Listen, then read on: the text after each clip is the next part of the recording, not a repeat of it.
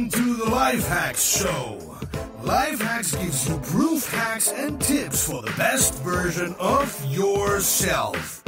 And here is your crash test dummy for a better life, Marcus Moirer.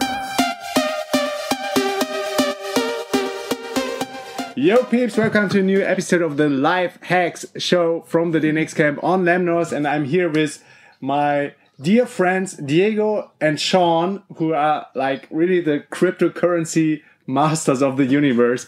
You were talking so much about this stuff, and I think inspired a lot of people, at least finally, when you gave the workshop yesterday on this camp about Bitcoins, Ethereum, and everything what's all around this new cryptocurrency world. So thank you for thank you for your time, and thank you for hopefully sharing all your knowledge on this podcast episode. Thanks for being here. Thanks for having us. Absolutely. Thanks for having us. Yeah. And we're super excited about this kind of movement that we're going through right now in the cryptocurrency world. And we're very excited and happy to try to bring the knowledge that we've learned from the months and years that we've spent here to complete beginners and who might not be as well acquainted with what Bitcoin and Ethereum are and how to invest and these kinds of things that just seem super nerdy and techy and not really accessible to the common person. That's a great approach, especially for the beginners, to break it down into some language that everybody could understand. So you were talking about you're into this cryptocurrency world already for a long time. When did it trigger you, or when did you have the first touch points with Bitcoin? Oh, for me, I am actually, I always like to say I'm probably one of like the rare cases that like I have not made fortunes in Bitcoin because I've been watching the market for ages, just super interested, and like was really like a bit timid to step in like during these points over the last few years. My history following Bitcoin goes back to 2012 when it kind of started to take off initially. And I remember watching it as it was going up towards $100 and thinking, oh, you know, like Bitcoin, it'll get like past 100 and it'll go down a bit, and I'll wait till one of those dips when it gets back to like $50 or $20 or something. Yeah. And then the rest is history. It took off to 1,200 and it's never gone back to those levels again. So have you been on some crazy underground forums, or where did you hear for the very first time about Bitcoin, this new cryptocurrency? I heard about Bitcoin from other developer friends. Like being a developer myself, I've kind of always been in touch with these communities of people working on new kind of cutting edge, exciting projects. And cryptocurrency was one of those that really just kind of started to come out as a popular topic of conversation and small investment for people in the web development world in about this time, 2012, 2013. I think Diego can speak a bit more to his experience there. Well, my experience comes from 2009, actually. Wow. When the paper was released by Satoshi. I saw it on Hacker News. Which is the news aggregator from Y Combinator, which is one of the most popular incubators in the world. I follow it since 2007, and I've been reading news from Silicon Valley back then. And it was introduced by a friend of mine that is from Stanford. And once I was reading the news, and I suddenly saw something about digital currency, and I was like, okay, this looks interesting. I saw the white paper actually, but there was nothing. Then a few months later, they released the software, right? Open source, and I was a bit doubting that this would work. Actually, I don't know myself the software, but no one was really using it back then, and I even had the opportunity to mine, but I didn't really believe in the idea, to be honest. But you have the device at least, right? The mining device. You were like this USB stuff, or is it something different? Yeah, no, but that came afterwards. Okay. I mean, I'm talking about the very beginning when you could use like the computer in order to mine. So everybody, anyone could mine. I mean, private. It was just MacBook that I really didn't believe the trend at the very beginning. I think as most people, even now, you find people that don't really believe in the trend. Yeah. And time passed, and Bitcoin started to become more popular. Right, I was still like reading and knowing more about Bitcoin, and in 2012. I started to hear even more about it, especially working as a developer. I was working for a client, and the price started to go up. And I remember that at the end of 2012, beginning of 2013, I started to talk with this client and ask him, hey, do you know about Bitcoin? Do you see the price starting to skyrocket, right, throughout the years? And he was like, no, but Bitcoin, I don't really believe in this stuff, right? And sometime afterwards he told me, hey, did you buy Bitcoin? This is crazy. So I was like, man. I asked you before. I told you. But to be honest, I was still on the track, and I bought my first Bitcoin in 2013. A bit late, I would say, but still relatively early. How much was it then? I bought it around $500, something like that, and I exit half of it at around 1,200. So 1,100, which I made basically just recovered the investment, and I keep the half of the Bitcoin. Mm-hmm. Then the price crashed after Mt. Gox. And what was Mt. Gox? It was an exchange that basically stole the money from all the people that had funds there. A platform, right? Where people could buy and sell. It was an exchange, and this is part of why we like to warn people, especially beginners into the cryptocurrency investing world, that you need to know what an exchange is when you go and you're making purchases there and you're looking at storage options after you already have your coins, because on an exchange, there's nothing you can do if an exchange decides to liquidate all your coins. Or dox you. Actually, nowadays you call dox you. You don't want to be when doxed. they dox you. And also the dark net was very popular back then, right? So it was a topic back then. And actually, when I was discussing with my client back then about cryptocurrencies, one of the most popular darknet markets was closed as well, which was Silk Road.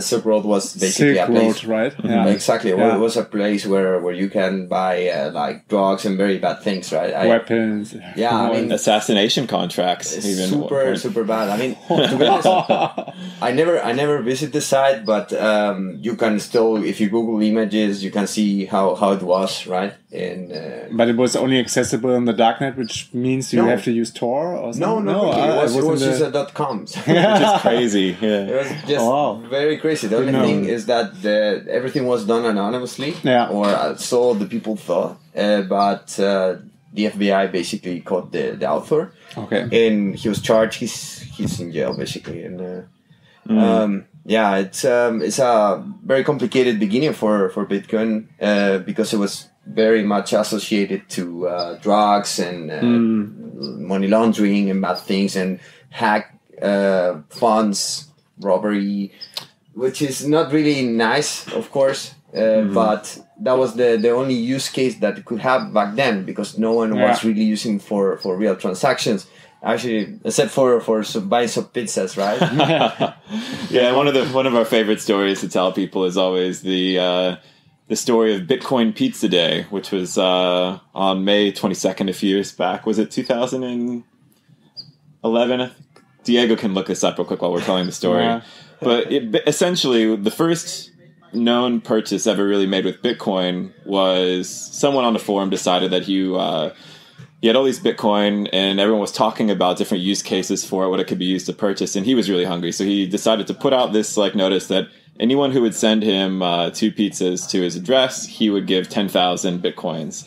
Mm-hmm. And those 10,000 Bitcoins at today's valuation, since one Bitcoin is about $2,500, would be $25 million. Yeah. This was back in 2010, actually.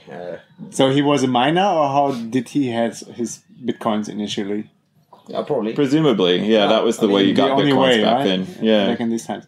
So one takeaway was, like you were mentioning, when you buy or sell Bitcoins on these exchanges, is it something like a marketplace? Yeah, exactly. Like the way most of the exchanges work is they're looking for people that are trying to sell their Bitcoin or their Ethereum or whatever the coin is, and looking at people who are trying to buy that same coin, and they try to. It's like a stock exchange. They try to match buy orders and sell orders and pair them. And so it exchanges from one person's account to another within the exchange. All right. And one big takeaway for the people is to always remove or move the Bitcoins once you purchase some on one of these exchanges to a local or another wallet you possess. Yeah, exactly. Own, right? This is a great rule of thumb, is like any time that you're not looking to exchange something that you've bought in the near future, if you just bought Bitcoin and you know you're not going to sell it and you're just going to hold it for weeks or months or years, the best thing to do is to move it into a wallet, which is an account that you own to store that Bitcoin, basically, that is away from the exchanges. And you actually own this account, and you're the only one that has the password, which is it's called the private key. You're the only one who owns this private key.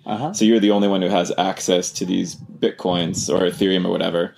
But if you leave them on the exchanges, you actually don't own the wallets that they're putting them in, the accounts they're putting them in. They're just kind of giving you credit for it and saying, we owe you this amount of Bitcoin. So until you take it away from the exchange... Just looks like you own it in the front end, but in the back end, it's still on their accounts. Yeah, exactly. Think about how a bank works, right? Like online, you can go to the page in the bank and it says you have $10,000 in your bank account. But there's not actually $10,000 in cash sitting somewhere. The bank's just telling you that they owe you $10,000 and you can withdraw whenever you want. Same with an exchange for Bitcoin or Ethereum. You got it. Yeah, exactly. You have to withdraw this money into your own wallet, which is stored, outside of the exchange for it to actually be liquidated in a way. And you were just talking about holding your Bitcoin for a longer time, like years. Is this the way most of the people approach the topic cryptocurrencies at the moment?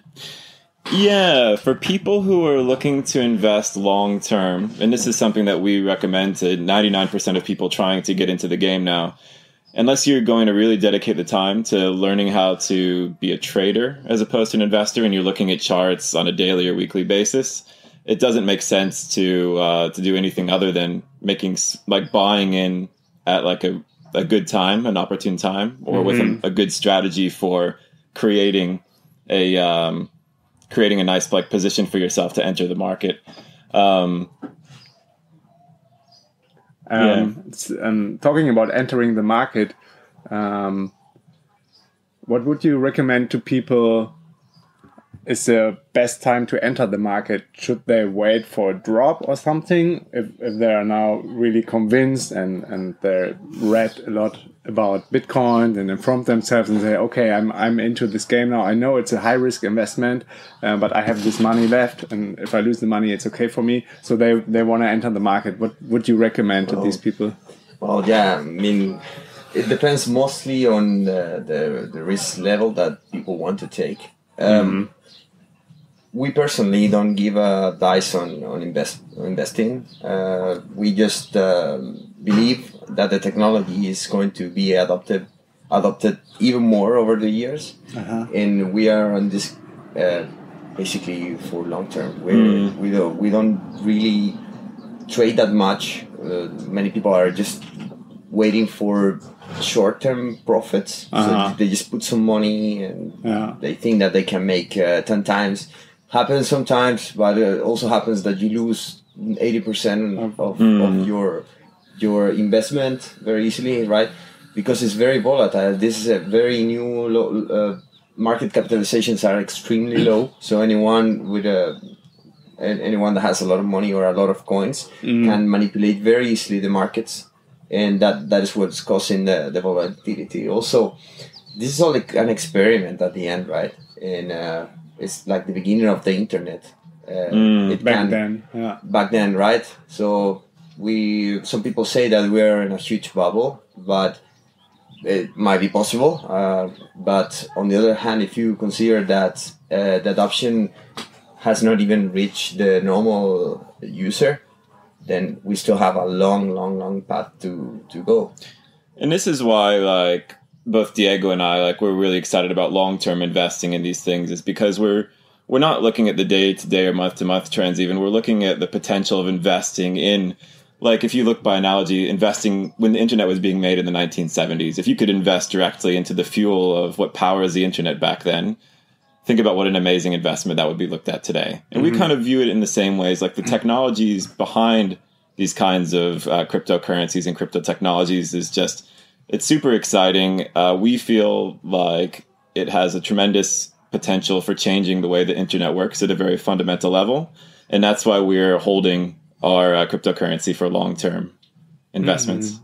Okay. And whenever you have some fiat money, which is the old currencies, US dollars or euro or whatever, and want to invest in Bitcoin, do you still wait for a drop like you did some years ago? Or are you so convinced now? It's just your personal opinion. I think it's very important to stress what Diego just said. There's no recommendation at all here on this episode. Yeah, and this is absolutely this is not like advice or recommendations. This is just like, if we talk about our personal strategy, it's just what we do personally. Yeah. And sometimes what we do personally is a little bit different from what we recommend to new kind of entrants into the field as well. Okay.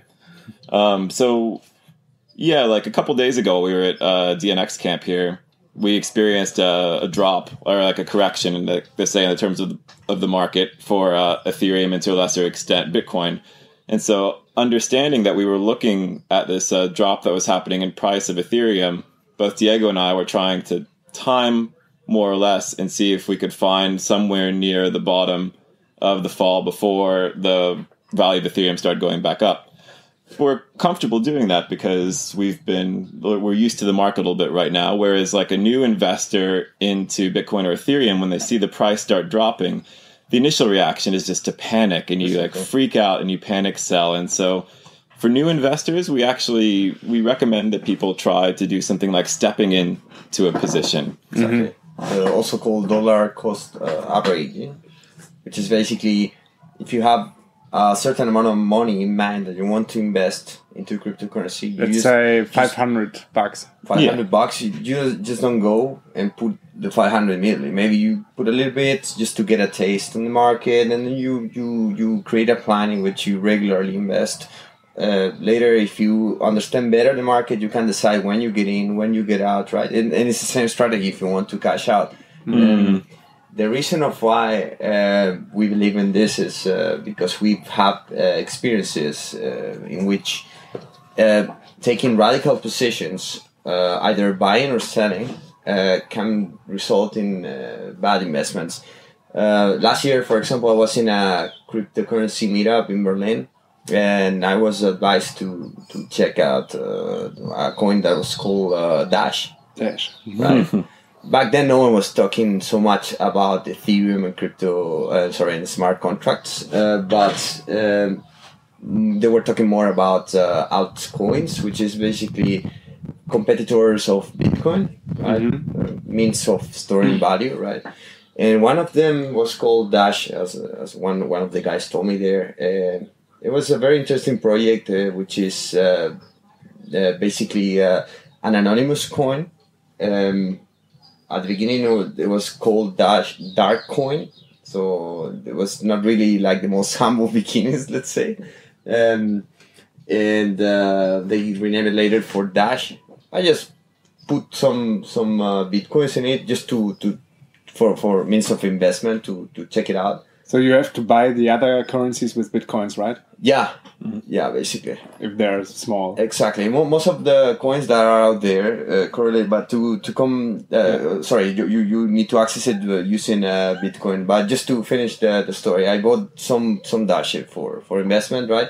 And the price went down a lot. Like, I think I remember I bought it around 7 or something. That went down to 4. I don't know. I panicked, right? I was not really trading that much. I sold almost all the Dash that I had, and I lost not that much money, but I lost the position, right? And nowadays the price goes to 150. I think recently it was 200. So you can imagine that. That's a lot. So you lost some of your investment, and you also missed the big leverage. But that's why I decide to now my strategy is more like, if I decide to buy, I go slowly, right? And if I decide to sell, I do the same, right? Slowly. I don't take like radical positions. Never 100%. I mean, maybe the maximum amount that I'm willing to sell or buy is 50% of either fiat or coins. And that strategy has worked way better for me. But the best strategy by far has been just holding, because the market's just going up. And yeah, it can be either a bubble, we don't know, or it can be that the market's realizing the potential of cryptocurrencies, right? And the strategy is also the strategy I think Warren Buffett is following, and it's called buy and hold. Exactly. Right. And just look long term, and that's what at least I'm doing. And another thing that helps a lot is to have the mindset that whatever money you put here is basically money that you lost. And I did that since the beginning. I was like, okay, this money I just burn because it's new stuff that can fail, right? Yeah. Bugs can get introduced into the code, hacks can occur, many things can go wrong in this experiment. But also many things can go well. Huh? Exactly. Not to just stress all the downsides and risks. I think there's a huge potential, and the deeper I dig into the topic, the more I am convinced. And I'm still so grateful that you gave already the workshop 1 year ago. Yeah. Exactly on this DNX camp in 2016, which finally convinced me to really get started. Like you guys, I was also observing the topic and was once in a while popping up, popping down, popping up. I forgot. I wanted to set up my wallet. And then when we sit down both together and you showed me how to set up my wallet, I was brave enough to... Last year I was not really that secure still about all the cryptocurrencies, right? When we were in the last camp, actually, I experienced the Ethereum DAO hack. Yeah. The decentralized autonomous organization hack. A guy basically found a bug on a smart contract of Ethereum. So it was not the hack was not on Ethereum itself, but on a smart contract, on a particular smart contract. But it was like system. The star project of Ethereum, right? So Ethereum was pretty new. It was going up, and the price crashed very badly because someone found a bug on the smart contract. He was stealing something like $20,000 per second. It was really crazy hack that even triggered like a fork on the coin. Now we have two versions of Ethereum: the normal Ethereum and the Ethereum Classic. And it made people realize more that things have to be thought more before in terms of security before launching projects. But nowadays we have like all these ICO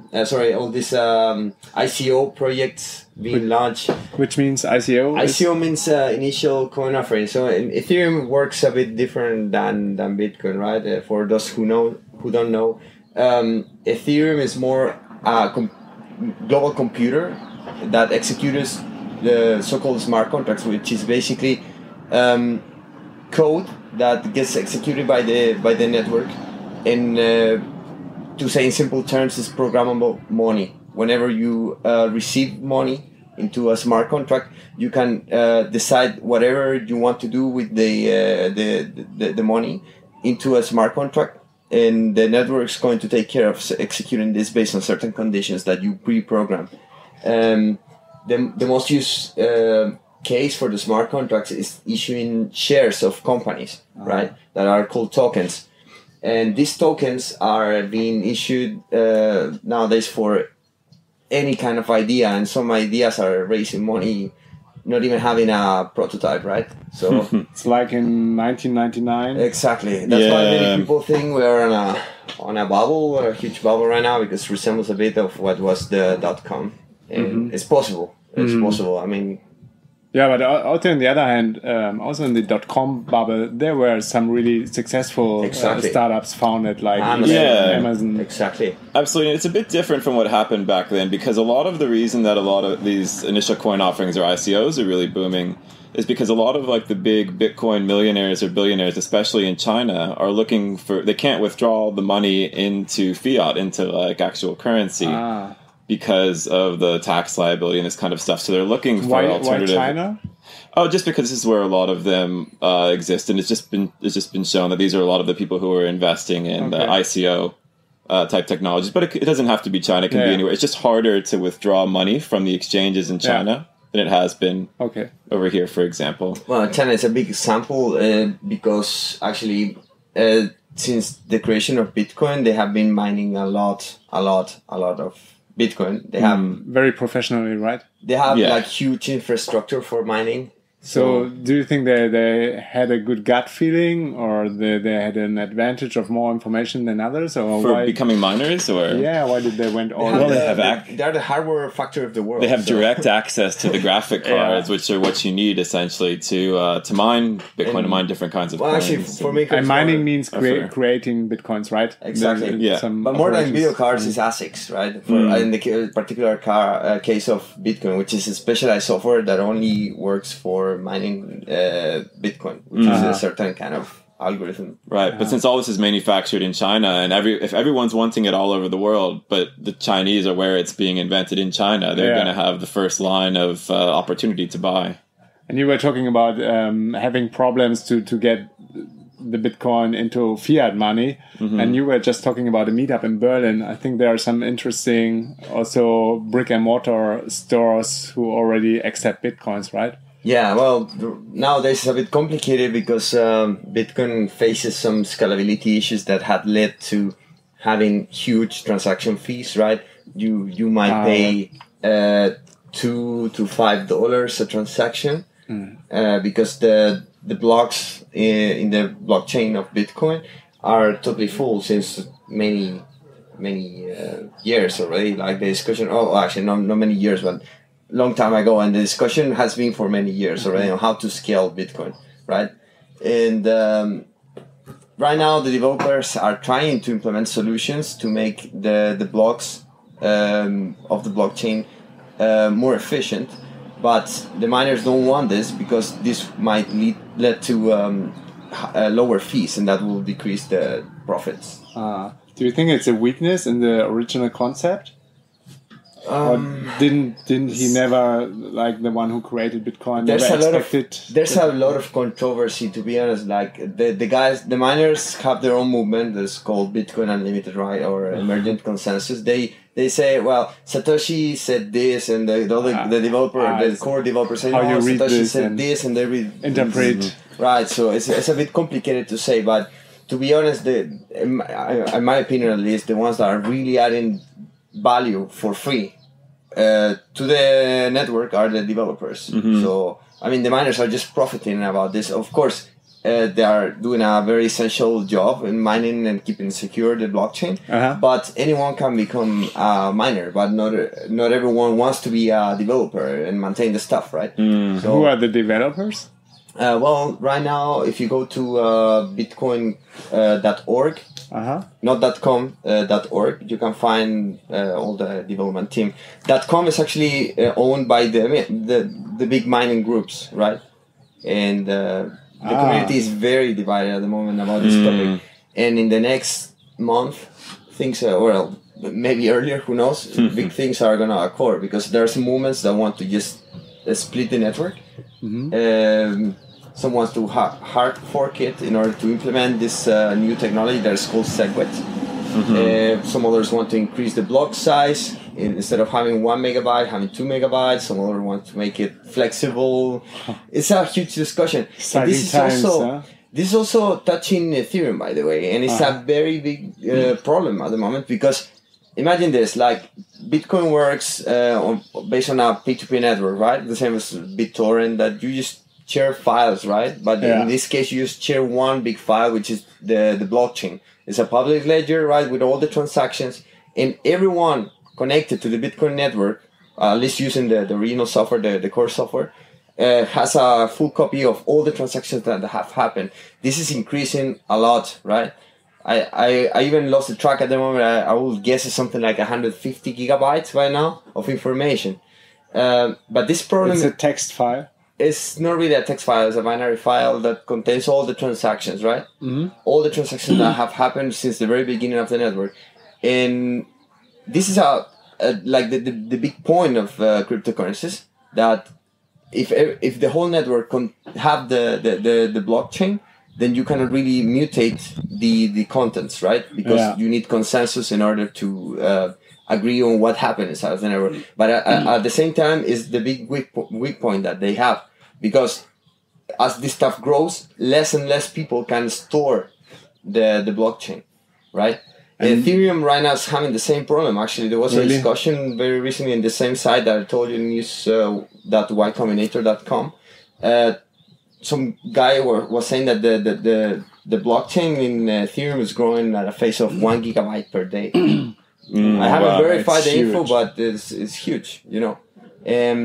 Now there's some other technologies that want to create. I read very recently about it, so I don't have all the information. But holo chains, they want to basically distribute the blockchain instead of everyone having the same copy, just distribute it. And there are some people working on other technologies, for example, Lightning Network, which is basically creating side chains, and you create transactions privately between parties, right?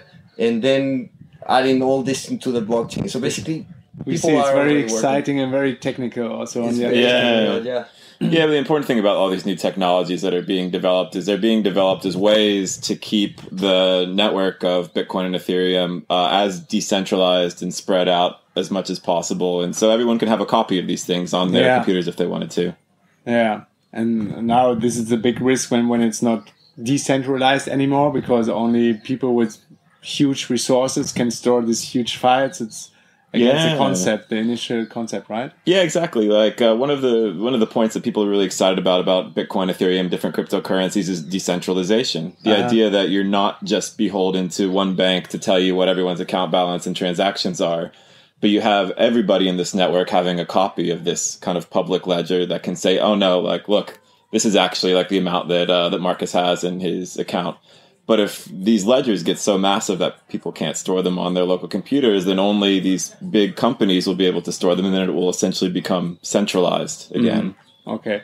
So maybe coming back to the beginning, why are you both so passionate and so convinced and so much into these cryptocurrency topic? So just for the people who are listening, we're hanging together now since I think nearly 10 days, and every time you're 24/7 you're talking about this cryptocurrency, and you see your passion, and I see into your eyes, and they're just full of joy.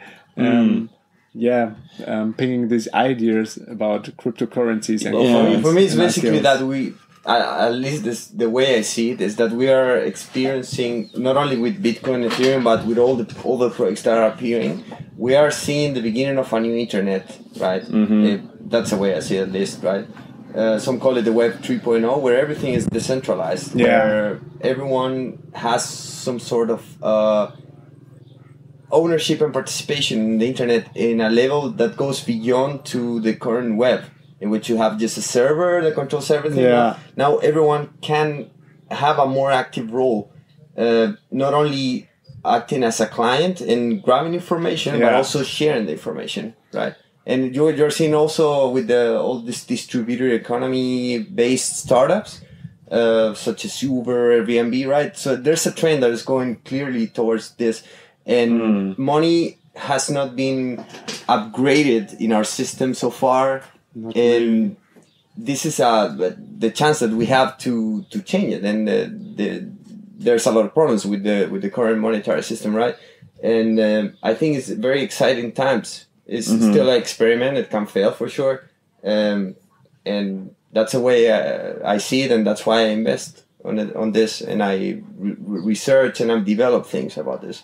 How do you see it, Sean? Oh, no, in a very similar way. Like, I completely agree with the Web 3.0 type analogy. Like, the idea that we don't have to have millions of us trying to get in touch with Google servers, for example, to get information or to host things, or to, you know, we're using Google to do our searches, to like use our cloud storage for our photos and everything, where we could just be sharing resources amongst everybody that's in this like giant network of people who are both receiving information or receiving services and giving information at the same time. Somehow a little bit like peer-to-peer networks and Napster work. It's exactly a peer-to-peer network, and like Napster and BitTorrent and Popcorn Time all work. Excuse me. The central idea that Napster and BitTorrent and stuff, the idea was with file sharing, as you downloaded files from everybody in this network, you then had the file on your computer, and then you became one of the sharers of the files. And it's very similar. And it goes beyond money. It goes beyond these kind of ICOs like we're talking about. It's stuff like supercomputers, being able to contribute unused storage space on your own computer. Processing power as well. Processing power. what like prediction markets, which is trying to help evolve the way polls work. Even insurance, and understanding events, decentralized insurances, right? So betting on the blockchain means to keep track of identities and ownership, right? Yeah. So the blockchain is actually the stuff that really is revolutionizing everything, right? So somehow giving the power back to the people, to the community. Yes. From and doing having it like before these, centralized somewhere. Yeah, and kind of reworking these processes that haven't really been reworked in several years in a way that could completely revolutionize the way that the internet like works at this very, very fundamental level, which could open up new doors. And I think what makes us really excited about it is every time we research a new coin that's coming out and we hear about a new ingenuitive technology that's like driving this coin and what it could potentially mean for the future, it just makes us want to learn more and invest. And like I said, we're not investing in the numbers, we're investing in the potential for these kind of ideas to be massive game changers for future technology.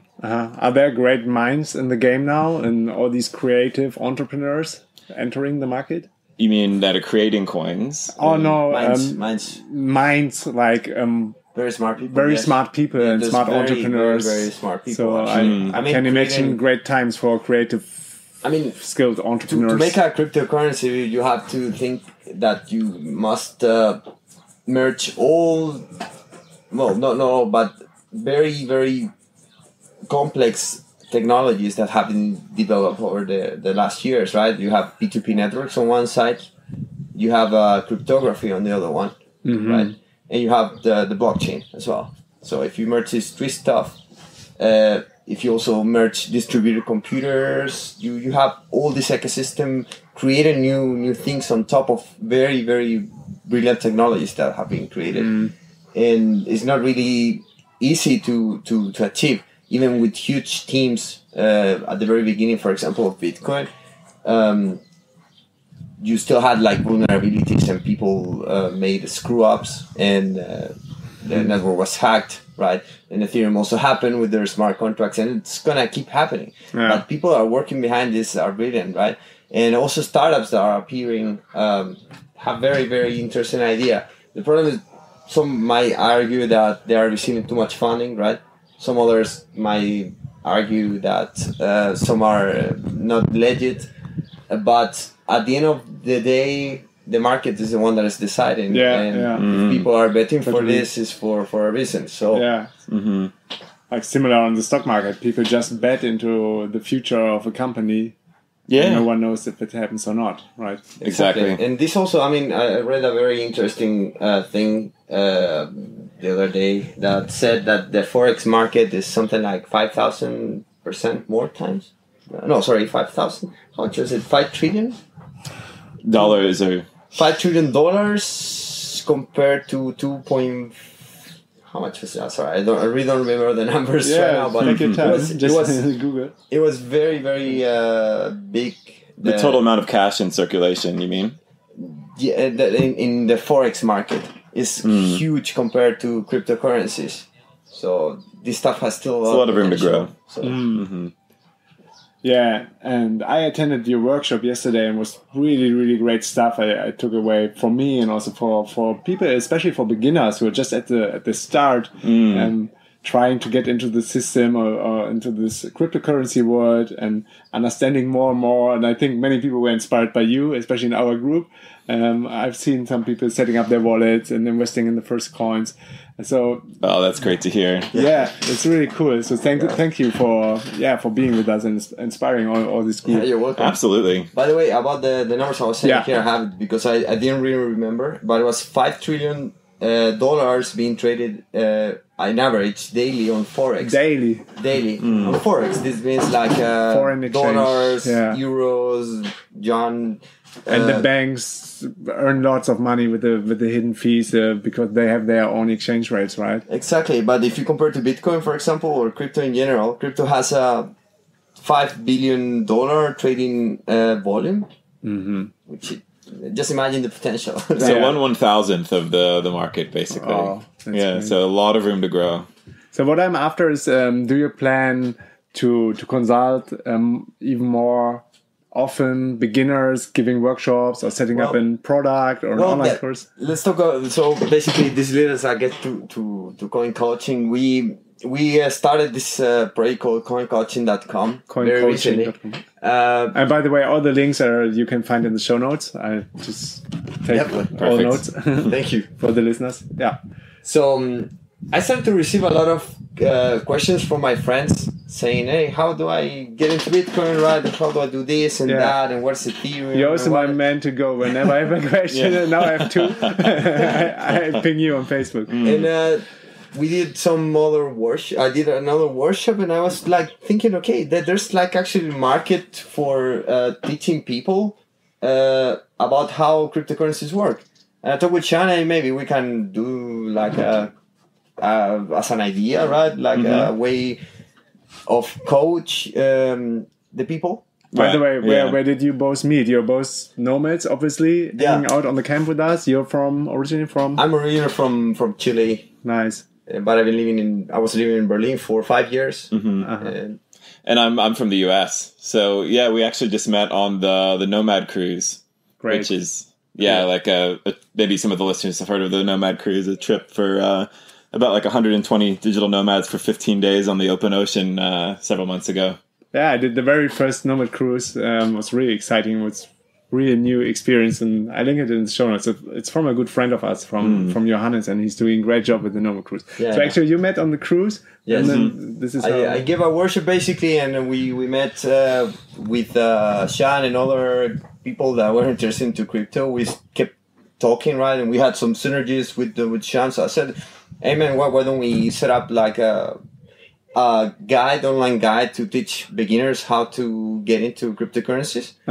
And now we are launching this new project that is called Coin Coaching, where beginners can know more about how cryptocurrencies work, what wallets to choose, how to properly secure your funds, how to diversify, etc. So that's basically what we're trying to do here. Great. Is it an online course with videos, or how is it planned? Yes, or is it text-based? It's we're trying to create guides, and that was our original idea. But we receive also a lot of feedback here on the DNX camp about how to properly do this, and we are going to do some webinars as well, some online seminars, and type them exactly, and afterwards maybe create some video courses. So we are going to see. This is also an experiment. But the main objective here is try to teach people how this works, because we see that there's actually a lot of people asking us how does things work. So so it's kind of like the material comes from the questions that we're asked all the time and the mistakes that we see all the time. Because it's really it's tough. Like the learning curve can be steep to get into cryptocurrency if you don't have somebody really kind of holding your hand and showing you the ropes.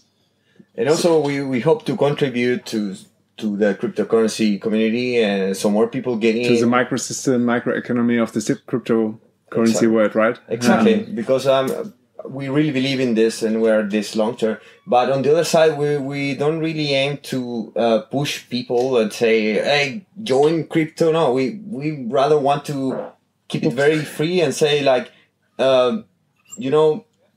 if you have questions, come to us and we can help you. But we don't want to say, hey, pull or anything, because there's people already trying to push too much into this. And always when something is hyped or trendy, there are always these kind of people. But you see people doing crazy things like mortgaging their houses and putting literally like 100% of what they have into crypto, which we would never recommend.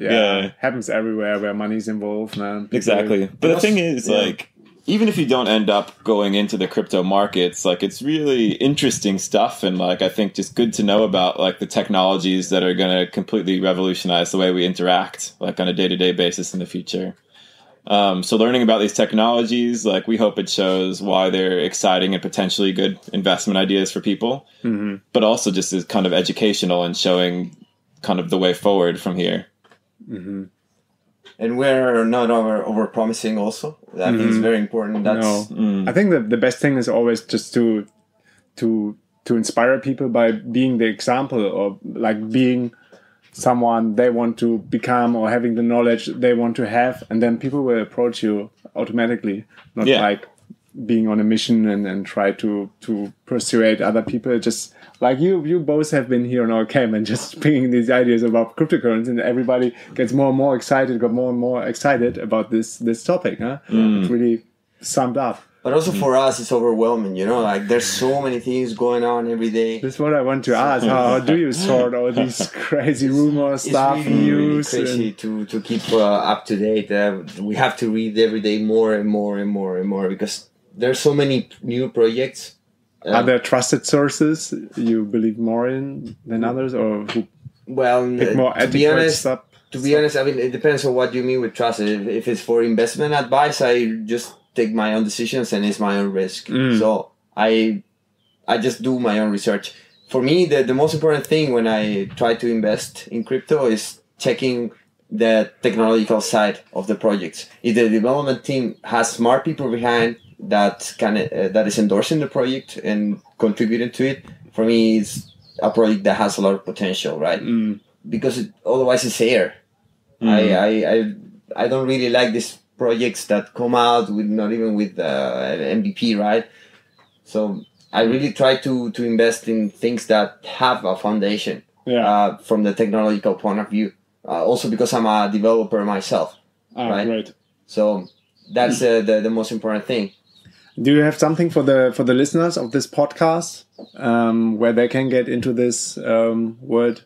Like a freebie or something? Yeah, well, we're giving away a PDF that we just put together about the kind of like the biggest mistakes. It's called the 3 mistakes that bankrupt beginner investors in Bitcoin and Ethereum. And this, like we were talking about before, this kind of comes from people asking us questions and also observing a lot of common mistakes that new investors make into this world.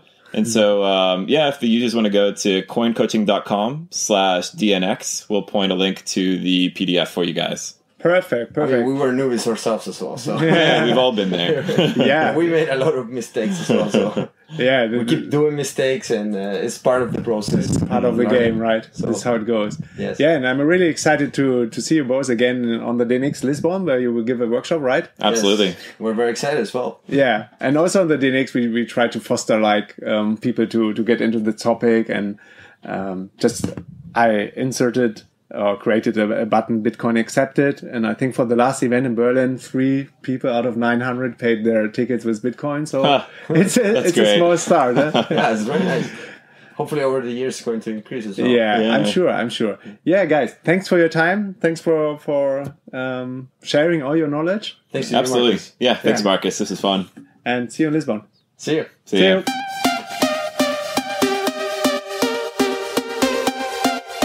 Yes, yo, this was another episode of the Life Hacks Show.